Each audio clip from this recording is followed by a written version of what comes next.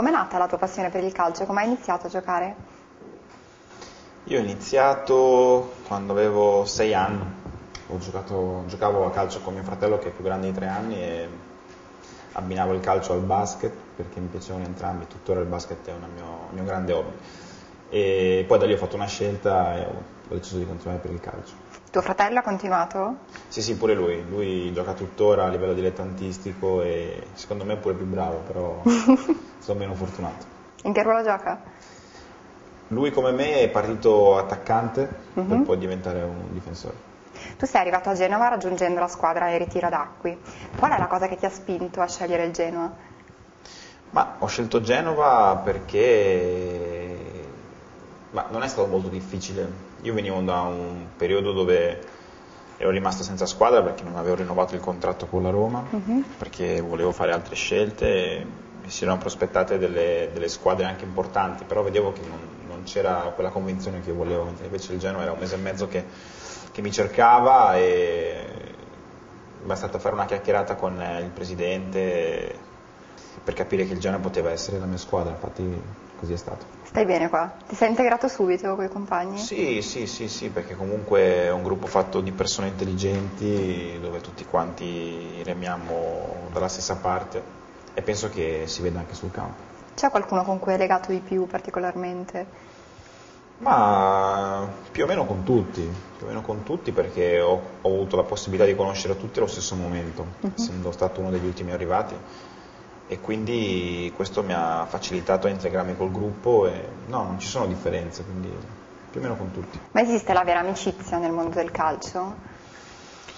È difficile, è molto difficile. Io ho delle amicizie che ancora porto dietro, cito Marchionni su tutti, che adesso sta alla Juventus, perché abbiamo giocato 3 anni insieme a Parma, sono stati 3 anni molto belli, però non è facile mantenere i rapporti, perché poi cambiano le strade, cambiano i compagni, deve essere un legame molto forte.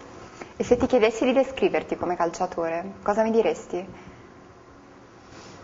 Penso di essere un giocatore normale, voglio dire, un giocatore che dà sempre il massimo, sempre, anche negli allenamenti cerca di dare il massimo, cerca di essere utile alla squadra e che magari ha un bagaglio di esperienza importante perché ho avuto la fortuna di giocare in squadre importanti, in palcoscenici importanti e quindi all'età di 28 anni qualcosa hai imparato e qualcosa ti porti dietro. E invece se ti dovessi descrivere come uomo, cosa mi diresti? Come sei?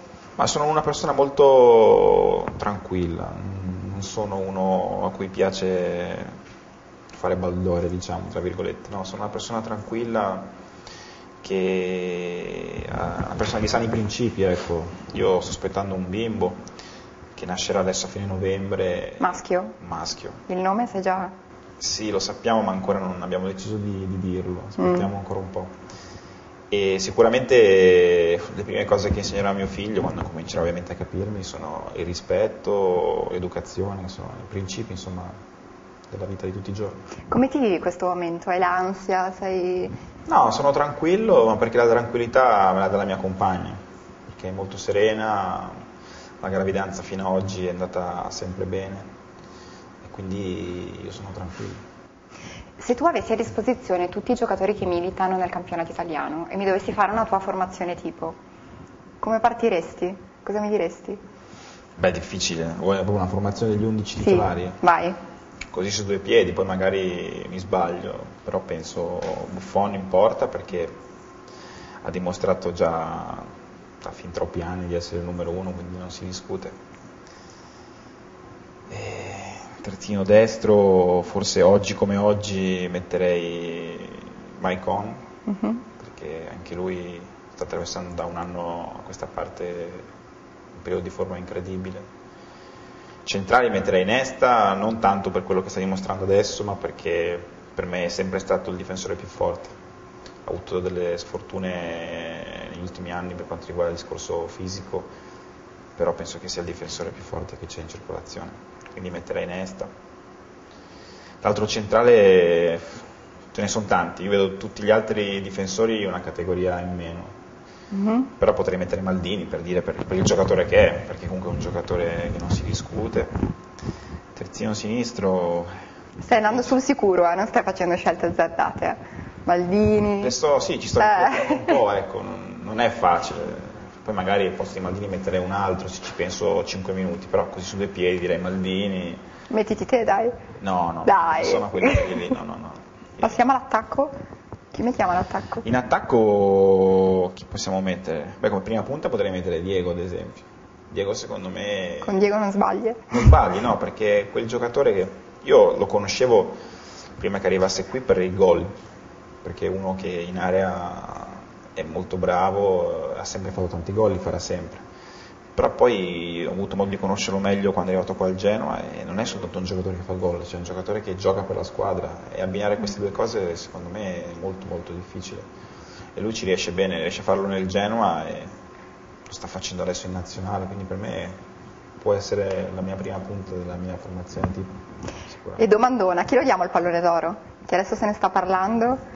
Chi sono i concorrenti? Me lo devi dire tu. Ma io sento parlare di Cristiano Ronaldo, di Ibrahimovic.